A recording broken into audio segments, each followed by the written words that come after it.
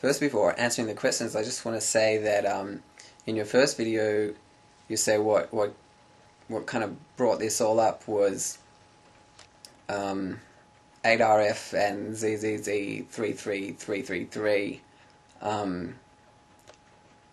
And you are saying that they're advocating for some kind of return to nature.